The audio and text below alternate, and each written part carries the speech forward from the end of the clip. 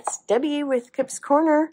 Welcome back, and if you're a new subscriber, welcome. So in my last video, I talked about how I'm getting ready to start an Alice in Wonderland series. I'm making 4 journals using these fabric prints that I found. So I'll use a few of them on the front, a few of them inside. Anyway, I have one. Not done. I don't have the corners on it or the knob or any of that, but I've got the basic layout done and glued and ready to go. And I used a brown fabric on this one with a vintage doily, a frame. There's the print inside the frame, and then just some kind of funky mix of laces and things, and some cheesecloth over here. And then some little pieces of, from the center of die cut I have of plain cards. Got that. There. And another die cut piece. I'm not done. I do want to play with this a little more. I used a brown paint, brown acrylic on the base, and a rose gold metallique wax, or gilder's wax. But I want to put some more brown on here, I think. Anyway, I'm going to set this aside for now. I'm going to make the next one using this same idea with the frame and the print inside the frame. So let's get started. I have all of the covers I'm using were, well, 3 of the 4 were Reader's Digest condensed books where the spines were either non-existent or cracked. And so I pulled the spines off and replaced them. Look at the inside of this, is a mess. Replace them with a chipboard spine. So, and then I painted them. I went over this with a layer of white gesso. I did that because some of the colors were fairly strong colors on the cover, and the fabric I'm using is a thinner fabric. It's kind of a quilter's, it's a cotton, so it's a pretty lightweight. You can kind of see, maybe see my fingers through it. It's pretty thin. Which brings me to the next step. Because this is so thin, that limits you really. This is the fabric I'm going to use on this one, which I love. Because this is so thin, clearly, no question about it, Fabri-Tac would bleed right through it and just make a mess. And so I experimented with this one, and what I did was I put, let's see, Heat and Bond Light. I wasn't paying a whole lot of attention when I purchased the Heat and Bond. I probably would have gotten a medium or a heavy if I had been. but anyhow, a Heat and Bond Light that I put on the back.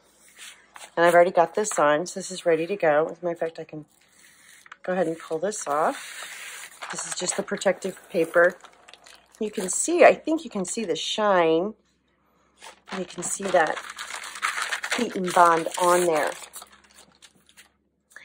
Next, what I did, the next thing I did is I started with the spine with my Fabri-Tac, which is getting really low. I hope I have more. I do. Okay. I meant to pick some up and forgot. And just start putting some Fabri-Tac on the spine, and I get a pretty good coverage.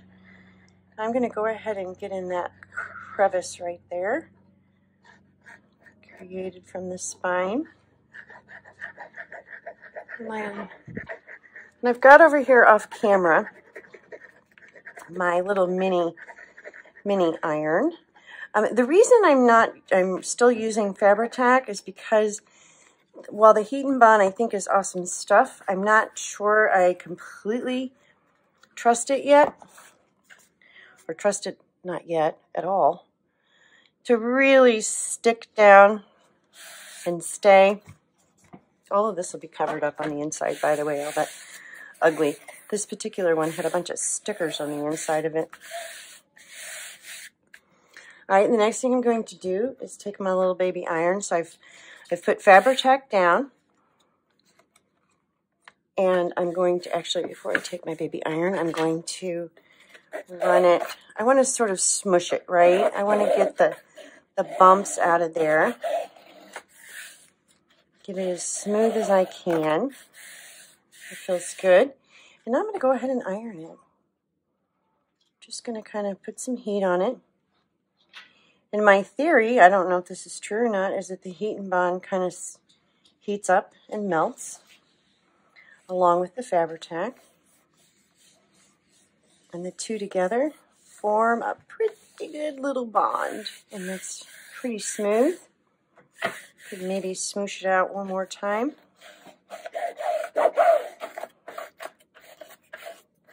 Okay. And it doesn't bleed. So I think what happens is the heat and bond sort of creates a barrier, if you will, for lack of a better word. It creates a barrier so that it doesn't bleed. It doesn't bleed. No bleeding. I can't quite get that in. There we go. Let's dig that down in there. Okay, so once the spine's done, then I'll pull this back and get started on the rest of the cover.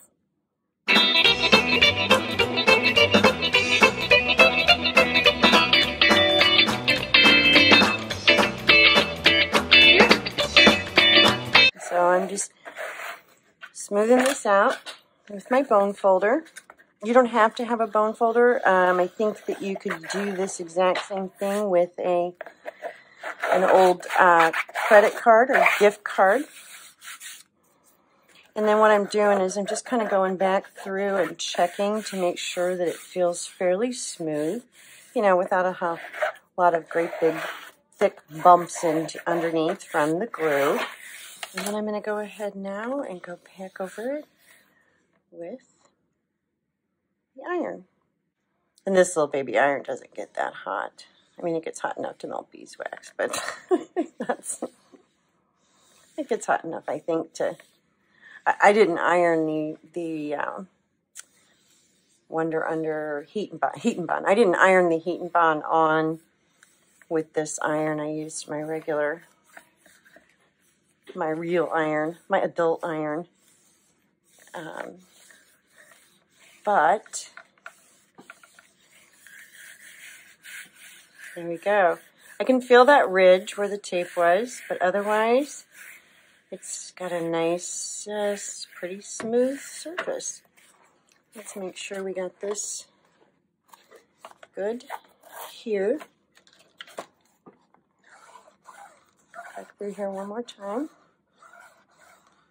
There we go. And there's no bubbles, there's no spots where the glue didn't stick. I mean, it's just a nice, smooth, stick them down. All right, let's go to the next one.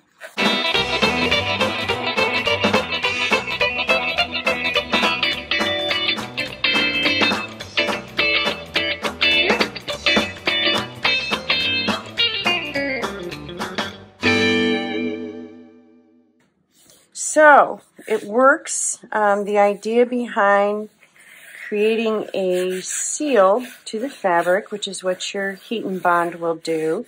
And even though this is heat and bond light, it does work. My glue is actually, I'm really gluing it down with the Fabri-Tac, but it's not bleeding, and it's a thinner fabric. And it's staying pretty and straight and nice. That's exciting. Yay. So now, see, if I use upholstery fabric a lot on covers, and for upholstery fabric, you know, it tends to be thicker, and you don't really have to worry about the Fabri-Tac bleeding, or at least I've never really had a problem. But in this lighter weight cotton, it's definitely going to bleed. So you've got to, now I know some people will put their Fabri-Tac down and then sort of smooth it with their finger before they start gluing, and that is helpful too. I have done that as well, and have still gotten bleed in, through the fabric in a couple spots. So probably because I didn't smooth it out enough, I'm guessing. I don't know.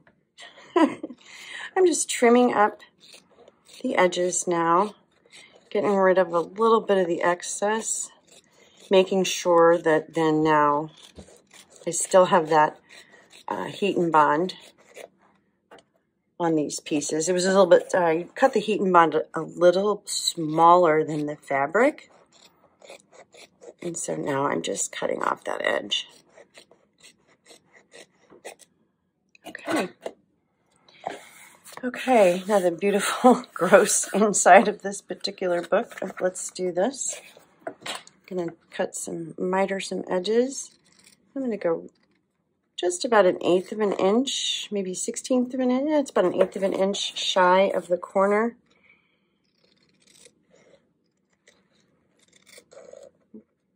Cut that off.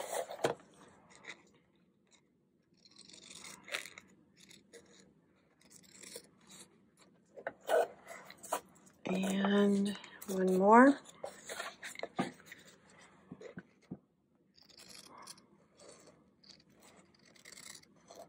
That's all you do there. All right. Now I usually start with the long end. Let's see, while I'm here, let me mark my front and my back. If I can find a pencil or a pen or a Sharpie would work. This is going to be the front and this is the back.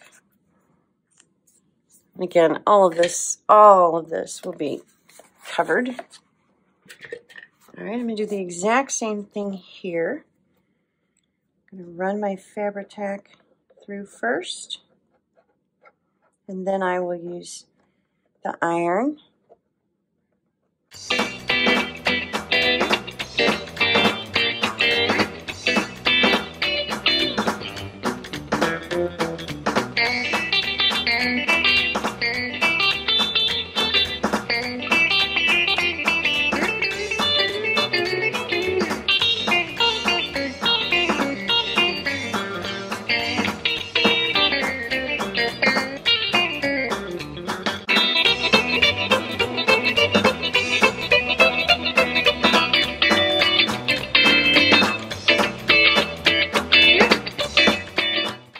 I just love this fabric. I hope I have enough. Well, I know I do. I have enough to do another book. I don't know what I've determined what my themes are going to be for the next 3 journals I do, or some of them I might do 2 of, but for the next 3 themes, I've started collecting things for. After I get done with Alice, the Alices. All right, when you get to this short edge, what you want to do is you want to take your thumbs. Let me see, am I in camera? I'm sure I'm in camera. Take your thumbs and just kind of push in that corner just a little bit. And once you've got that pushed and squished, then you can go ahead with the rest of it. And that gives you a pretty decent corner. Same thing, bone folder.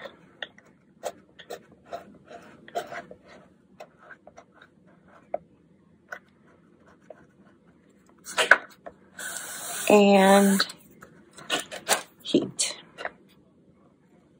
And I don't know, honestly, if the heat does anything at all, if I even need to do it. But I thought, well, I'm not going to hurt anything. I'm not burning my fabric. If it keeps that heat and bond, it activates it and gives it that extra strength, then who am I to say not to do it, right? Okay. One more side, and we have this done. Again, I'm really not paying any attention as to whether or not I'm in frame. Okay.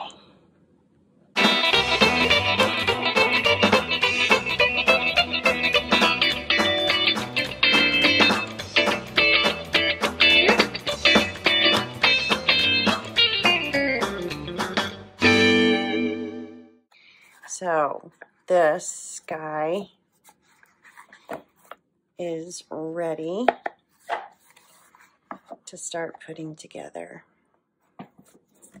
And as I put weight on this and get everything on the inside, this will give a little bit with time and close. But of course it'll probably be chunky, so it'll probably be like that. Love that fabric. Okay, here's what else I got. This is the Alice print that's going to go on the front.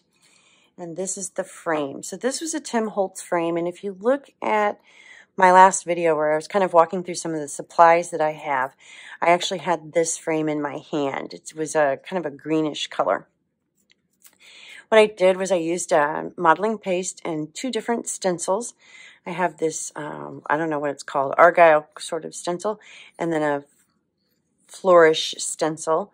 I used both of those with the modeling paste, and then just threw some crackle paste in a couple just random spots throughout.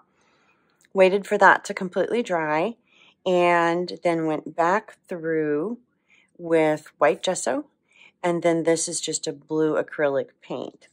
Just a little cheap little, they're on sale, 30-cent paints, and it'll sit in there like that. I'll probably come up just a little bit so my Cheshire cat is in the center and his head's there. And so that's what that'll look like, which is pretty. But this isn't done. So here's the fun part. And I mixed this paint. This is a blue. It was a lighter blue than this. And I added some black to it so that I could get it about the same color as the flowers. Let me unplug my iron here before I burn myself. Set it over here where it's not going to burn the house down. Okay. So, and then I've got some things to play with here. This is a piece of die cut. So I'm just going to play. I kind of like that. Maybe there's just 2 of them. I'm trying to do it different than that one though. That was my whole idea. I want this to be different. I don't know where. I don't have a whole lot of room here from a width perspective. Maybe that goes on top. Maybe I cut that one off. Let's start with that. Let's just start with that. I'm going to cut this one off. So I have 2 full, whatever those are. I think that's the back. So let's start there. I'm kind of liking that. So what I'm going to do is I'm just going to start building. This is easier to do if this is completely flat. With some stuff, just keeping Alice in sight here because I'm not putting it in the frame just yet. I want to build first, and I wanted to determine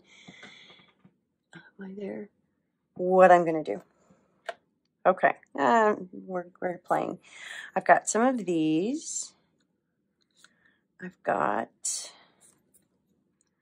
ooh, see, this is it's like a pocket watch with the rabbit on it. And the rabbit is not in this picture. It's Mad Hatter, Alice, and the Cheshire Cat. So if rabbit is on the outside, that would be good. I've also got this rabbit, which could be fun, but then that's double rabbit. Double whammy on the rabbit. But do I like the idea of that maybe? And I would probably make color this sort of this darker, a darker beige or light brown. And then I've got these flowers, which I love. Ooh. Yeah. Maybe there's one there and there's one here. Yeah, that's a possibility. Okay. So pretty much what I'm going to do is just keep playing until I get to a point where I think I like it. I'm also going to put wax on top. Maybe I should do that first. Ooh, this kind of goes with the key, right? That might be cool. Oh, I like that. I like that a lot. Okay, so let's leave him here. Again, I want that darker, but I might just use ink. Not sure about this. I think I liked the pocket watch better. The problem is I like the key on here somewhere. Well, let's take this off. Maybe the key just needs to be by himself. Mr. Key by himself. That I like. Very simple. Not a whole lot to it. That's not a bad thing. What do these look like tucked underneath? Perhaps. Can you tell what they are? I think this frame is wider than the other one. Yeah, it is. That's why. Yeah. Oh, yeah.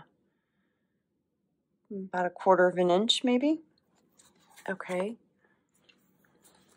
So that means maybe I don't have as much going on. Oh, I know what I do want to do too. I want this down the spine. How pretty is that? You know, I could put the cards down the spine too. Maybe. This could also go in the spine. Why do I think I'm really wanting to use this, apparently. I'm trying really hard to use it. Man, I almost like the simplicity of that just as is. Okay, what do you think? All right, let's do this. First things first. Let's get some wax on this guy, because that's going to make, see, look at, isn't that pretty?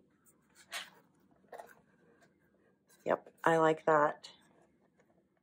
I tea dyed this, and the funny thing is, I dried it outside, and I didn't have the mat that it was sitting on was not long enough for it, and so I folded it kind of like this. Let's see, how did I do that? However I did it, I ended up getting like 3 or 4 different different colors. This is the front, and see, it's got a very distinct, but then this back is darker. So I don't know, maybe I'll go with the light. I can either do the lighter one or the darker one. Again, not sure. I think I like the darker side. Yeah, I think I like the darker side with this fabric anyway. Okay, play with that later. Yeah, it was funny. It was like, oh, well, that's two-tone. All right, let me move this out of the way, and let's put this guy front and center. And let me get, here, this is the paper that I just had from the Heat and Bond. I don't know why I want to call it Wonder Under. Is Wonder Under a fabric just like Heat and Bond? Are they the same thing? I'm not even sure. All right. I'm gonna get some wax, and I'll be right back. Okay, I grabbed my box of wax, and I think I can't decide. If I want to do bronze, this is Bronze Age, or copper. I think this is going to look gold-ish, but I have gold too. Oh, decisions. I don't think I want it gold. No, I don't want it silver, although silver would be gorgeous on this. I don't think I would like the silver with all of the brown on here on this background, this tan color. So, all right, we're going to go with Bronze Age. And this is Prima Marketing Finnabair. Am I in camera? There we go. Finnabair Bronze Age. This is an older one I've had forever. So this is an old label. The new labels look more like this. So my gold is a newer one. But most of my other ones are older. Just got it on my finger, and I'm just going to come through here and just very lightly brush across. Oh yeah, I think that was the wise choice. I'm not worried about getting any extra on the background. It's like I showed you with that rose gold on the last one.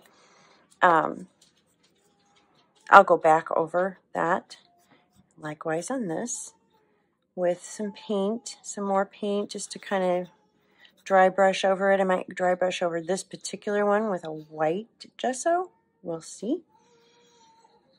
On the other one, I will go dry brush with some brown paint. I just have to mix some up because I don't have brown.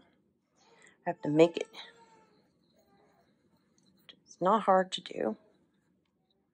Oh, I do. Well, I have a it's umber.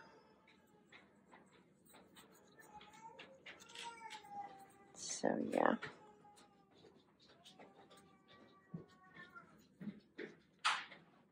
And I'm going to keep doing this. I'll be right back. Okay, I'm back. And now what I'm doing is just taking I've got some white gesso here and a brush, and I'm dry brushing some white just to kind of tie all that together. I'm kind of hitting the ends here, the edges. I'm doing it at a slightly different, kind of at an angle. I don't know why, just 'cause. But I think that just tones down the blue just a little bit, lightens up the frame. And then now I have to decide if there's anything else I want to do. Just kind of gives it a little bit of a worn look too. Just kind of hit these corners here. And I mean, it takes just a tiny bit.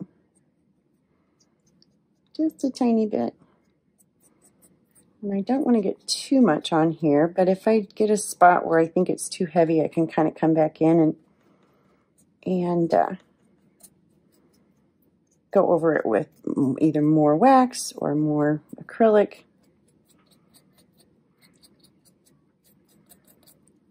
There, I think that's good. And there we have it.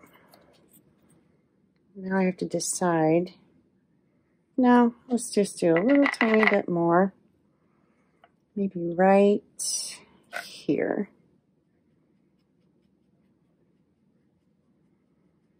There we go.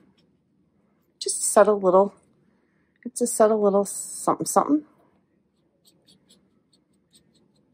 But it helps tie in, helps pull that so it looks less like just some colored wax on top of some acrylic. It kind of gives it more of a, I don't know what I'm trying to say, but we're going to leave it. We're going to leave it right like that. Right like that. I mean, I could play with this all day. Maybe a little bit more right here. There's really not much on my brush anymore. Maybe a little bit more right here. Okay, stop. Stop. Now, I think, I don't know, and I may ruin it. I'm thinking about taking some of this patina wax and just putting an ever so slight bit. And this is a different brand. This is Gilder's Paste Wax is the brand. And I think I want just a tiny bit in a couple spots. Just again to give it a little bit more of a worn look. And I might not like this.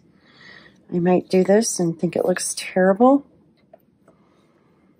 I mean, if that's the case, then I will go to plan B, which would be to, ooh, I do like that though. I'm going to kind of hit some of these spots where I put a little bit of the white again, just to kind of give it, I want to warn, oops, might have got too much there.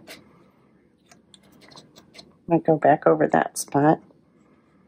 And I don't want a lot, but I just want a tiny bit.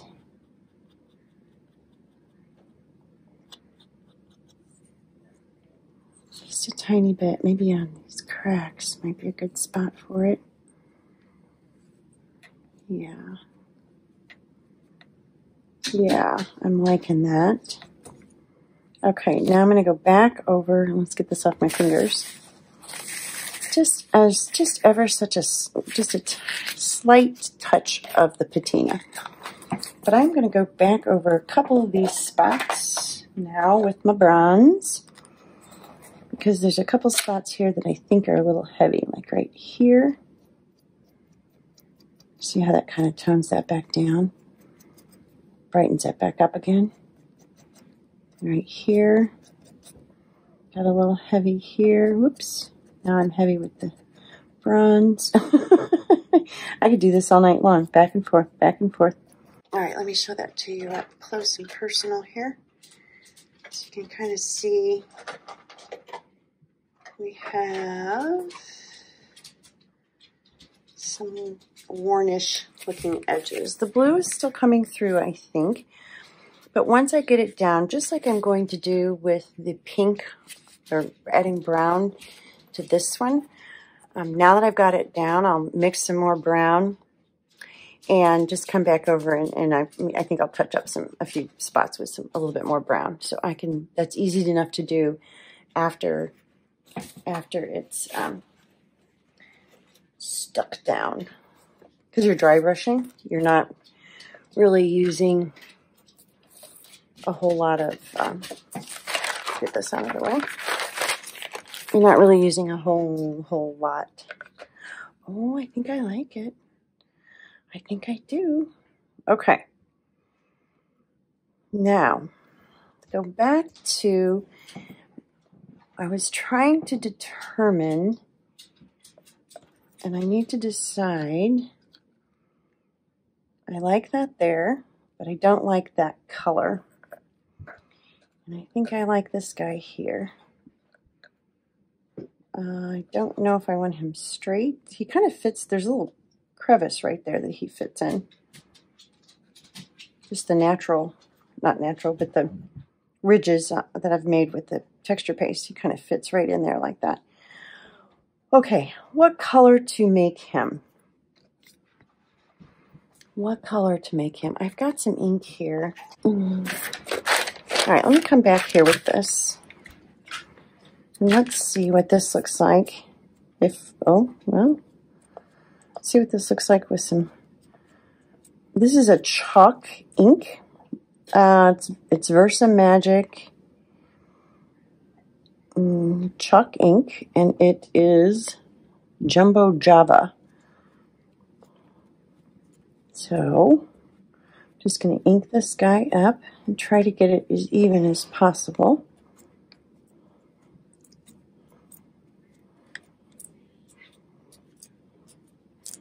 And I think the chalk has a nice look to it. Now let me get the edges. Am I on? Let me get the edges here.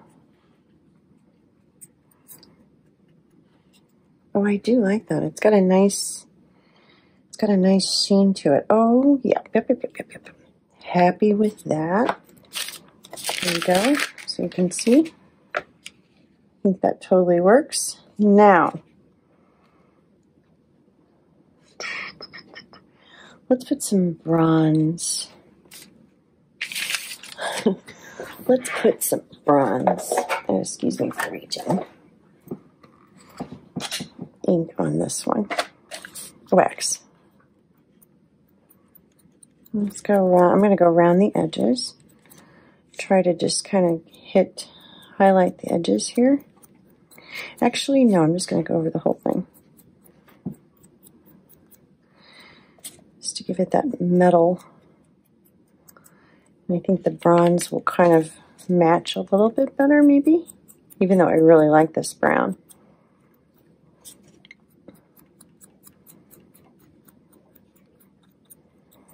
It'll look more real, although it's not real.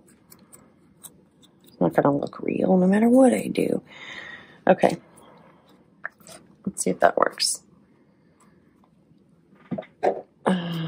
Let's get some of this off of my finger. All right, let's see what we think about that. Yep. Okay. Now what I have to decide is whether or not I want to keep him that color. If I keep him that color, let's slip this up underneath here and see what this looks like. If I keep him that color, that is also the color I would probably use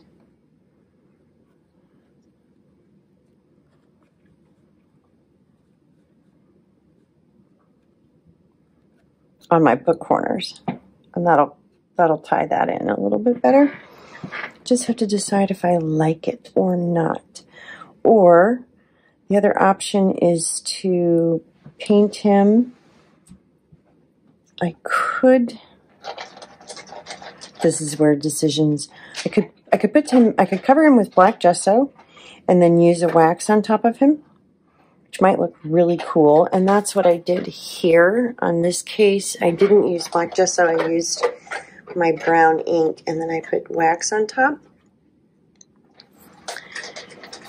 Oh, so decisions, right? Do I do that again? All right. Just put some, I'm almost out of black gesso. Time for more. Okay, we're going to paint him. Paint him with black gesso. And when I do this, before I put him down, I will put a spray coat on top of him. A clear coat, a sealant. Let's see if I put my fingernail right there. Hopefully that'll do it. Oops. Or not. Because the wax that I'm going to put on top of this is very close to, I mean, he's more of a gold and I'm putting a bronze on, but I'm not worried about my coverage being awesome. Just worried about getting, there we go. Next thing I'm going to do, I'm going to sew, well, no, I'm not.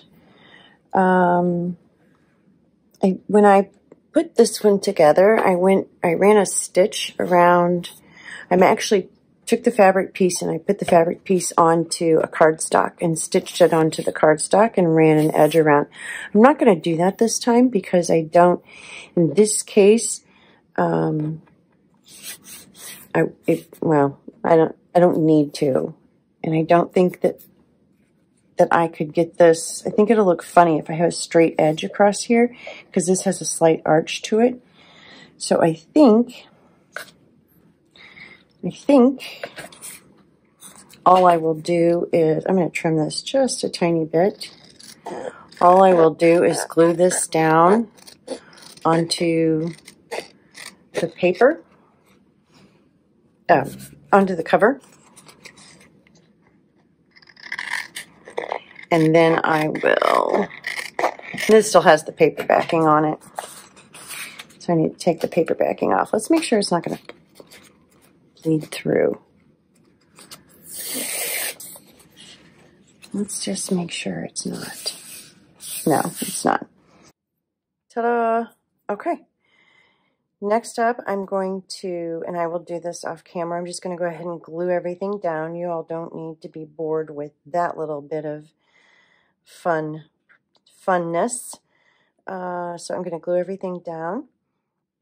And that's it. It was a very simple project. Again, I started with a frame from Tim Holtz.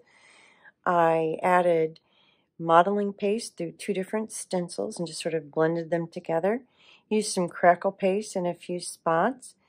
Painted the whole thing, first a layer of white gesso and then a layer of acrylic paint. And then I went over the top of that after it dried and just rubbed some bronze wax on top. Then dry brushed a tiny bit of white. then some patina wax into some of these edges. And then, of course, I went back over the spots where I got too heavy on the patina with the bronze. And then this is just a chipboard piece that I used ink on first, and then that same bronze wax. And that'll go there.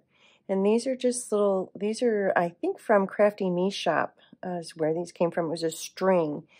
It's a string of these little flowers. I did dye them, tea-dyed them, and then you can just cut them apart. And so I've just cut a few of them apart. And that's that. And then my key will kind of sit right like that. And I think that's it. That's all I'm going to do to the front of it. I'll have a knob on here before I glue any of this down. I'll put my hole in for my knob, and she'll be done. All right. Well, thank you for joining me. I really, really appreciate it. Next up will be, I still have 2 more covers to make, so this is just covers 1 and 2. And so next up will be the next covers, and I'm going to do those completely different. There will not be a frame on those. I'm going to work on a chipboard piece, so I'm going to work on sort of a nice, I got to cut these down, but it's just a nice thick chipboard piece, as thick as the cover, if not thicker. I'll cut it maybe 1/2 inch shorter all the way around, and then I'll have that piece. I'll work on that piece completely with the mixed media. I've got a lot more fun stuff to use, things like this that I haven't used yet.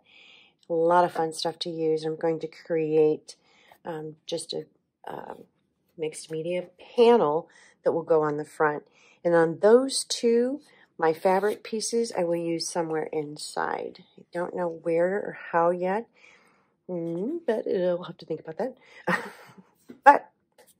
So on 2 of them, I'll have the fabric panels on the outside, and on 2 of them, I will have them on the inside.